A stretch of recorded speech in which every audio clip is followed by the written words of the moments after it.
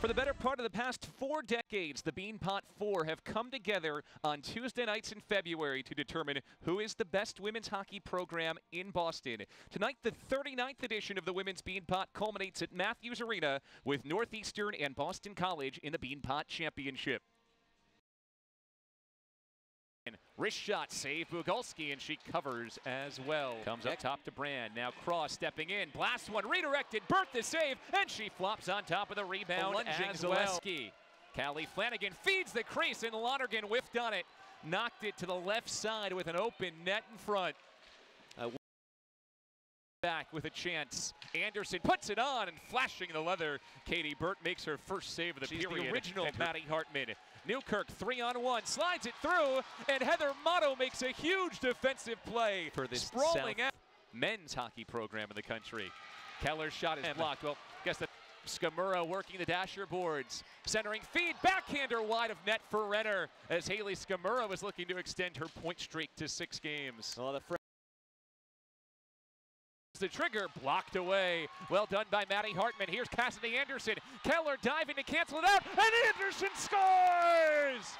Northeastern leads 1-0.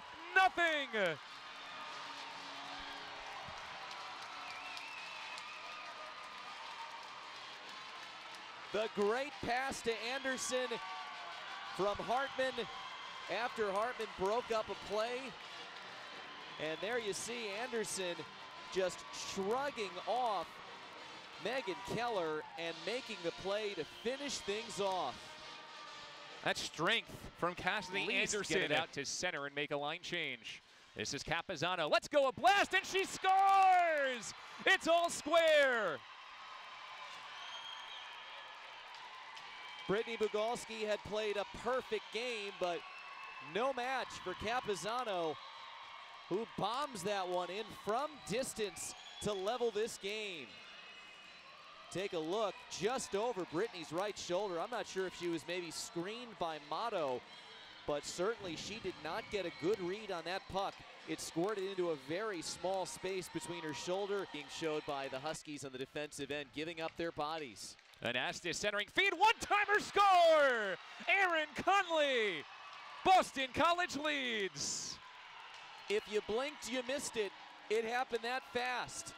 That quick pass, Connolly parked herself right in front of Bugalski. Quick hands, able to poke it on through, and Boston College with 2 goals in the span of a few minutes. This one on the power play gives the Eagles the lead with 7:04 to go. You see how quickly that happened. Flicked over as quick as could be from Anastas. Oh, blocked. And straight into Andy Anastas. Rebound bouncing in front. Anderson swings at it.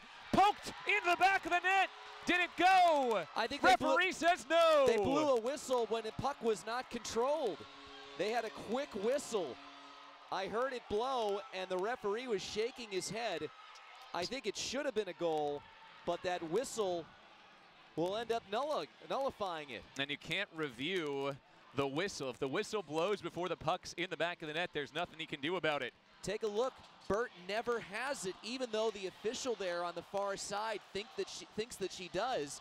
It was never under her control. It was, in fact, underneath her left leg, and the Huskies kept on playing. Were able to send it off that near side post.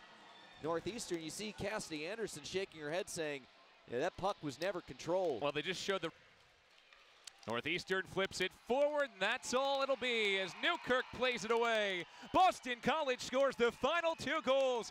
Eagles soar to a 7th Beanpot championship. Yeah, you'd have to say some of the most competitive games that this tournament has certainly had. Cassidy Anderson opened the scoring in the Beanpot final, but BC came back with goals from Kristen Capizano and Aaron Conley. The Eagles are your Beanpot champions for the 7th time in the past 11 seasons. Northeastern has to settle for 2nd. For our entire Go NU Extreme crew, my partner Alex Vispoli, Kirsten Campbell down on the sidelines. This is Bill Spalding saying so long, Boston College, Beanpot champions.